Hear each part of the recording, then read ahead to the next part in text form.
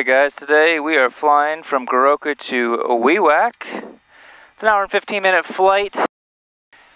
First flight of the day. Got about 4 more flights after that, but I thought I'd take you along on just today's flight. Alright, everything is reading zeros. Results are good. Bring this up to 14% at least. Go ahead and introduce our fuel. Watching our ITT. As it comes up, our NG is past 35. Watching the arrows, nice cool start at 560. Have them pull off the cart. Okay, generator and alternator on. Aux bus on. Go ahead and put our prop max. Turn the air off a little bit, but still want some air in here, otherwise it gets really stuffy. Anyways guys, my name is Ryan, and like I said, we're going to Wewak today. And looks like we'll have an instrument departure. I am empty though, so it looks like I actually might be able to get up over top of those clouds over there. Alright, so today we're going to be cruising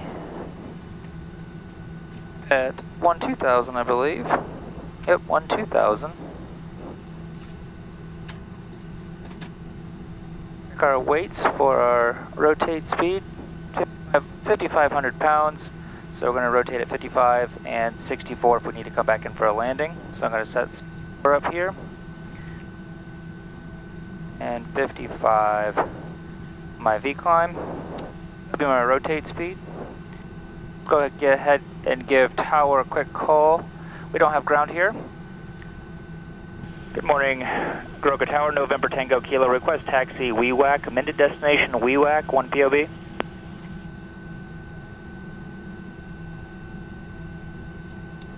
November Tango Kilo, Goroka Tower, morning, stand by.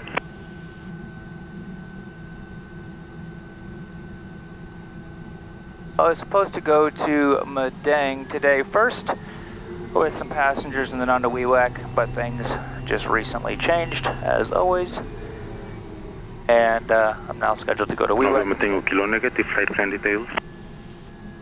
I had a flight plan to Madang and then on to Wewak, and they just changed my schedule on me this morning, and that passenger is no longer here, so I'm going on to Wewak at this time. November Tango Kilo, copied, and just go ahead your details. My outbound track will be initially for the Osaloka Gap, then on to Mayui, Wewak. Outbound track from, or standby. Alright, so outbound track to Mayui would be 320, and then again 320 on to Wewak, 1-2000, November 10 Kilo. November Tango Kilo, copied. Taxi runway 17, left in the backtrack lineup 1021. 1021, cleared to backtrack lineup 17, left November Tango Kilo.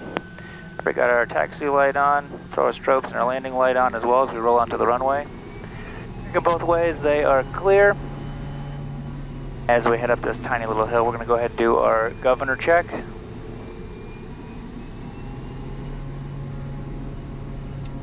Release the button, use the rise, looks good. Throw our ignition on. Alright, if we do need to stop on the runway for any reason, it is going to be full reverse, heavy braking. If going off for any reason, cut off, pull off, and shut off. After takeoff, if we have any problems, reach for 85, consider EPL, consider feather. Both those don't work. 80 full flaps, cut off, pull off, shut off, hit our emergency button. Full tower, let them know what we're doing, and straight ahead. It is scattered to broken fog out this morning, so we are going to do an instrument departure. I would just, the first leg, I could actually probably out-climb it looks like. So we'll see once we turn around. But more than likely, we'll just go IMC just for, at most, probably even a minute. And Then we'll take a look at what the rest of the valley looks like and determine if we need to go up to our safe altitude before we head out over those mountains, or if we can get out visually. All right, we've got our switches and instruments done. Our flaps are set at 20. We have our trims set up. Already done our abort. Our ignition. Inlet is on bypass. Landing lights, pulse lights on now. Harness, high idle. Already done our governor check. November Tango, Kilo ready for takeoff. November Tango, Kilo 17 left. And 10 as required, cleared for takeoff. Cleared for takeoff, turns required, November Tango, Kilo. Alright, ignition condition, flaps 20 and fuel is on. Harnesses are locked. Now looking at it, I don't think I'm going to be able to outmaneuver it, but so we're just going to go ahead and pop through the cloud for this one, and once we're on the other side, we'll go from there. Temperature is 20 today, so takeoff power is going to be 1390 for 1440.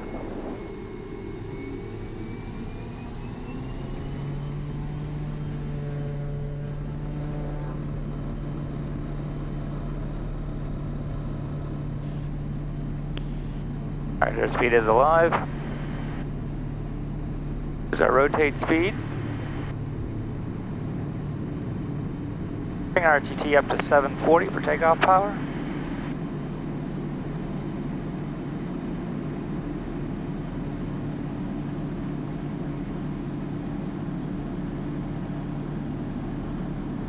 Actually, it looks like I might almost be able to stay visual. I probably could if I just made a quick turn right here, but we'll just pop through it just for simplicity's sake. Right.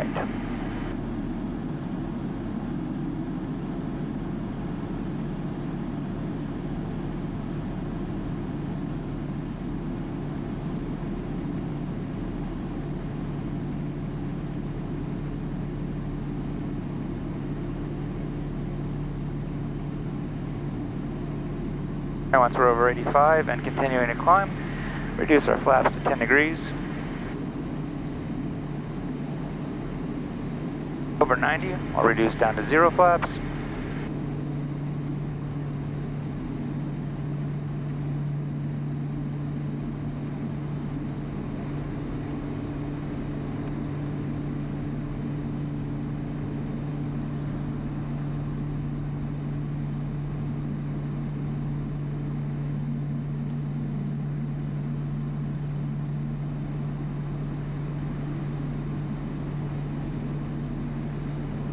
Keep the climb going up.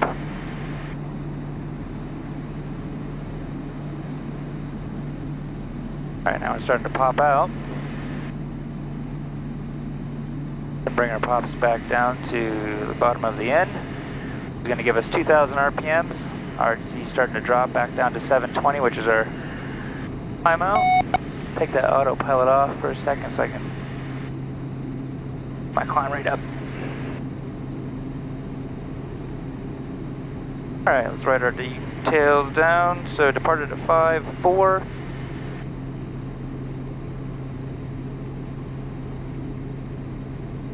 About 40 minutes, so let's say 3-5 because I'm not 100% sure. 320 at 12. Goroka Tower, November Tango Kilo, departed time 5-4. We'll be tracking 320 for my UE on climb that above 12,000. That's me overhead my UE time 3-5. November Tango Kilo, copied 12,000. And in the Saloka, Meridian 120.1, no contact 6598, 6538 or 3419. 120.1 in the Osaloka, 6598 or 38 or 3419 or November Tango Kilo. Alright, lots of people to call. Alright, so it's actually looking exactly like I was expecting out. Just a low layer of fog, lots of scuzzy clouds, and we're at 8,000 right now. The field was at 5,000, so right around 3,000. It is really nice out. Looks like it's going to have kind of an overcast day today, and expecting just kind of a lot of clouds overall today.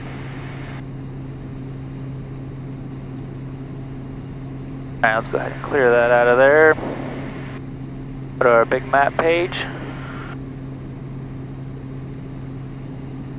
As you can see right here, our altimeter is flashing. Once we pass 7,000 feet, it just gives us a quick reminder that we are set to our local QNH, which is just your ATIS. If you're not familiar, overseas they use QNH instead of, well, to be honest, I don't even remember, it's been so many years. So that's basically your barometric pressure. So right now, if it was set at 1021, you're looking at 30.22, just for reference for your sake. Anyways, we're going up to 12,000 feet. Might as well just put our autopilot on.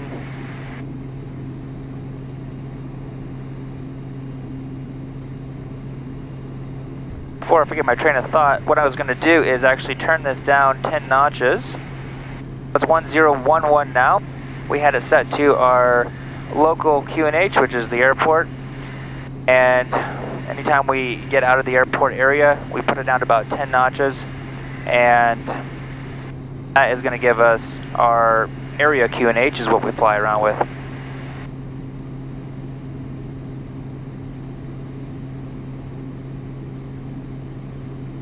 Alright guys, so like I said, my name is Ryan, and this is a new video format that I am going to be trying. Not really sure if it's going to be interesting to anybody or not, but I wanted to try something different. Some people had requested, you know, that I put more videos out, and I think we have a pretty cool job what we do here. Flying in the mountains, flying into mountain strips, doing a lot of kind of IFR, back to VFR, through the mountains. It's just a lot different than what you would get in America. So I thought I'd make some videos just so you can see what it looks like, kind of my thought process throughout the day on how I make decisions here and what it is like to fly in a different country other than America. Things are a little bit different. Not terribly different, but there are just a couple things that are different, and I wanted to share those with you. So if you like this kind of content, I'd really love your comments to let me know if this is something that you're interested in actually watching, or if it sucks, then let me know that too, just so I don't waste my time making these videos. But I think there are some people out there that would be interested in what we do, whether they're interested in mission aviation, or if they're just interested in maybe bush flying, or if they're just interested in aviation in general. There's not a lot of, I guess, flight vlogs out there. There's a few out there. There's just not a ton. So anyways, like I said, leave a comment down below if you are interested in this stuff and you'd like to see more. Hit that subscribe button and the notification bell so you can be notified whenever I do put out new videos. If there is a decent response and people actually enjoy watching these, I will continue to make them. And probably what I'll be doing is just making them whenever I have flights just by myself. Typically I fly with people, but like today I'm flying to Wewak just by myself. I don't have anybody with me, and those are the ones that I think would be the easiest for me to make the videos with less distraction.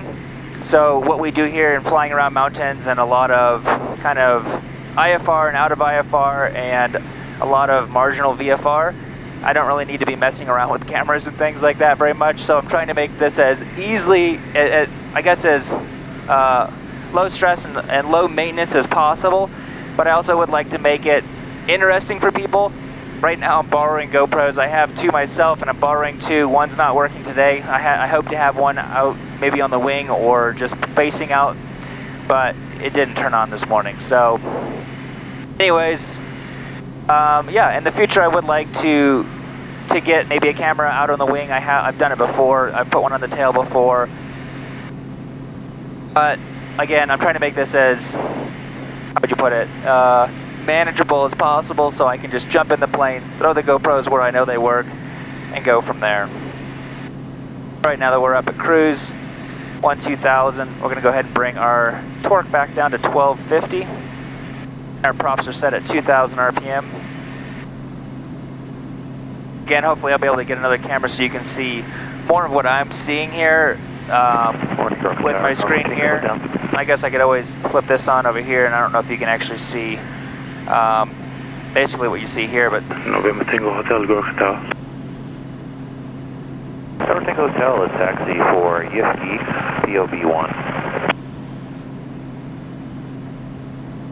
Alright, what we're going to do is go ahead and switch over to our Madang frequency, which would be kind of like a flight following, like in the States. Give them a quick call, let them know where we are and what our next reporting point is. Madang 120.1, November Tango Kilo transfer. Tango Kilo Madang, morning, go ahead. Morning, November Tango Kilo, through the Osaloka 12000. Estimating overhead my UE 36.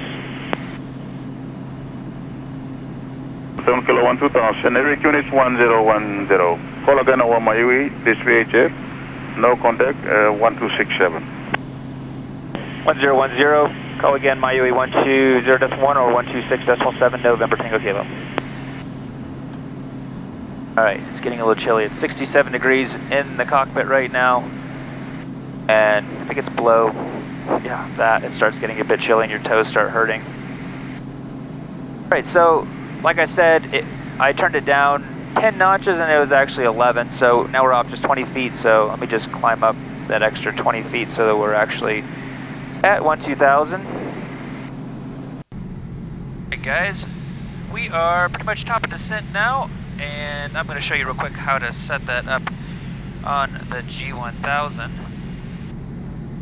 So what we're going to do is come over to our flight plan page, and we're going to set this up. I've already set up our altitude right here at 1,000 feet, but we're actually going to bring it all the way down to 500 feet because we're pretty much just going to do a straight in approach here. We're going to enter, scroll on down here for our target vertical speed coming down. Looks like around 1,000 feet for this one. So we're going to go ahead and enter. We're shortly on top of descent. Now, I know there is another airplane out of there, so we're going to let them know where we are. It's an MAF plane, I believe, so Mike Alpha Hotel. Mike Alpha Hotel, 1267 November Tango Kilo, requesting position. Currently I am 330 miles to run, 12,000 top of descent. Copy, we are 29 miles now to the south, 105. See you later. Alright, have a great day. Alright, so they are to the south, so they're actually over that way just a tiny bit. We're going to go ahead and start our descent just by hitting the VS, vertical speed, on down to 1,000. It's actually showing top of descent here in a couple seconds anyways. And we're going to hit the altitude select and the VS at the same time. As our speed is increasing, we're putting in a little bit of left rudder trim. So Romeo, 5 miles now to south. We'll fly over the field and turn left down 10. Put in a little left rudder trim, or if you want to think of it as taking out rudder trim, because the P factors and everything are less, especially in this plane. You really feel it in a 152 or a 172 that you might be flying. If you're flying one of those, you're not going to feel it.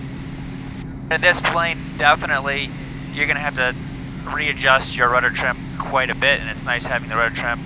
I flew the GA8 with MAF for a little while and did not have a rudder trim, and it really sucked. You had to like consistently on every climb be using your right leg just all the time. For the first 2 weeks my knees would just kill because they weren't used to having constant pressure on pedals at all times, and then on descent you always had to have pressure on your left one. It just I really didn't enjoy that aspect about that airplane.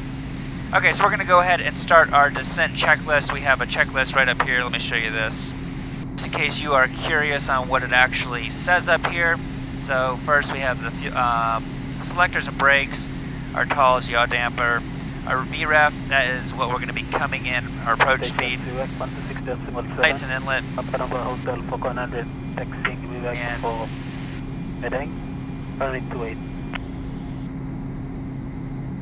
props and harnesses, flaps, and our flight following. In all stations, Wewak, November Tango Kilo, from Goroka, passing 10,000 on descent, circuit time, Wewak 06. Okay, so let's go ahead and put our altitude bug all the way down to our 500 feet. November Tango Zulu, Hotel, copy that. Canadians on the ground, 1013. Wind is calm. 1013, thank you, November Tango Kilo. Okay, so that was just another airplane, something like Air New Guinea, letting us know what the area or the local QNH is. So I've set up my bug for 500 feet right here, and then it shows a little blue arc, and that shows me where I'm actually going to reach that altitude. So we actually want to get there a little bit sooner, so let's bring it on back, and also bring our power back, just so we're not getting over 165. VNE or VNO, in this plane they call it VNO. The never exceed speed is 182. So just in case I come into turbulence or something, you know, any turbulence, and we will probably as we come into the Wewak area, there's a couple little small mountains, maybe around 1,800 feet or so. MSL, we're going to want to be able to be closer to our maneuvering speed, so in case we are starting to encounter some turbulence. Quebec and November Tango Kilo, Alpha Number Hotel, and the backtrack lineup, runway 28. Alpha November Hotel. That way we're closer to our VA to start slowing down. So first thing we're going to do is our selectors and brakes, check our brakes, selectors are on. Our TAWS is our train awareness system. We're going to leave it on for now. We turn it off if we're going into a bush location like a grass airstrip in the mountains, so Betty doesn't yell at us saying that there's ground coming at us. So both of those are off. We don't use the yaw damper on this plane because the autopilot, the yaw damper portion of the autopilot just sucks and it doesn't work. It just sits there and sways the back of the plane back and forth. It's really annoying. We're going to turn our landing light on and our pulse light. We've got LED taxi lights, so we have a pulse thing, and it's supposed to help with maybe scaring off birds, but it also makes it a little bit easier to see if a plane's coming. And our inertial separator, or what I call is just a bypass, because it says bypass and normal, so we put it in bypass to be below 140 knots, so we're at 155 knots right now. We're going to slow down, we'll get that in a minute.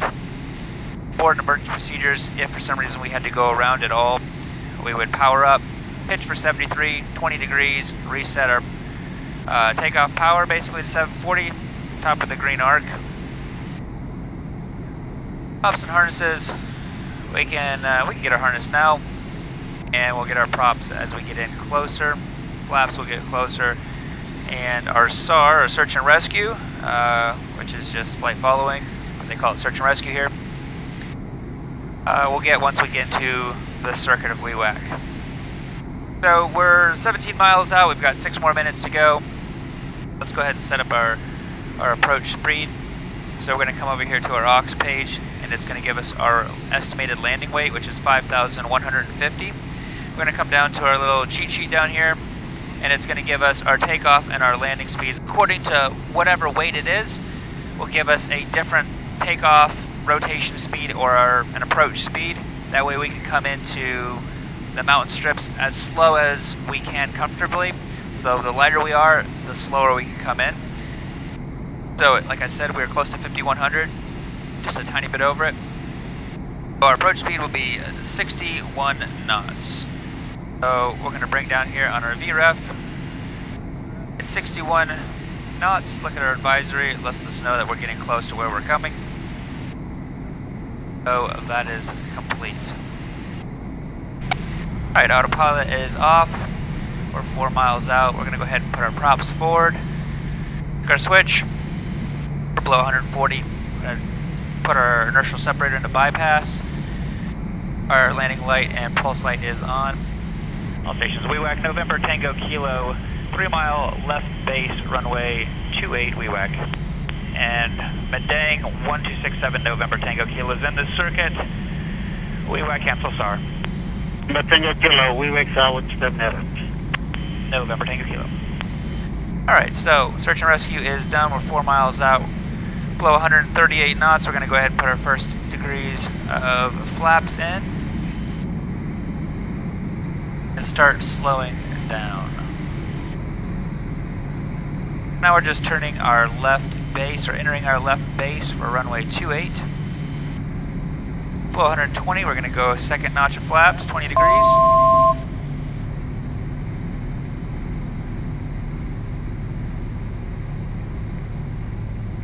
So I can basically come in the slowest at 61 knots. Really, there's no point in coming in that slow. especially when it's a big long pavement like this. It really just doesn't matter. It's actually a lot harder to keep it at 61 when you're this light. It's easier just to keep it at like 70 plus. So that's what we'll shoot for. Shooting for 500 feet for turning our final. Be a tiny bit less just because we're a little bit closer. Full flaps below 180 500. Knots.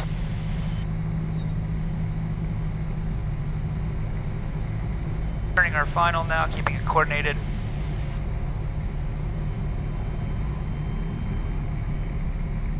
Looks like winds are calm. Right, checklist is complete.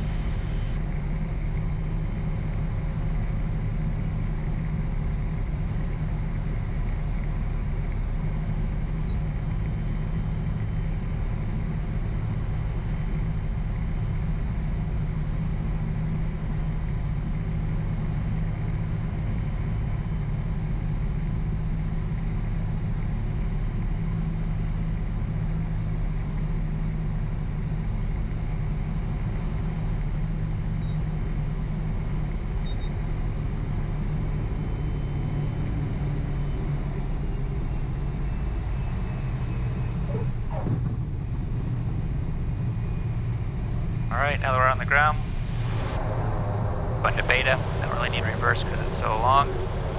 We'll go low idle. Pops up to 20 degrees just to get ready for our next flight. Be taking off at 20 degrees and might as well get our trim set up for the next flight as well. So anyways, if you made it this far in the video, thanks for watching for one. I appreciate it. Leave a comment below. Let me know what you think of these type of videos if you'd like to see more. I'm interested in making some more. I would like to make them a lot better. This is my first one of this format, so we'll see how it goes. But share them with other friends, other aspiring pilots or other people that you think that might enjoy this type of content. Share it on your Facebook, whatever. And eventually I'll be making more videos on like actually going into bush locations and things like that. That would be really a little more interesting than just a boring flight VFR from one place to another. But I wanted to get used to doing it this way so it's not a distraction, and then maybe work into something like that. So anyways, thanks again for taking the time to watch. Have a great day.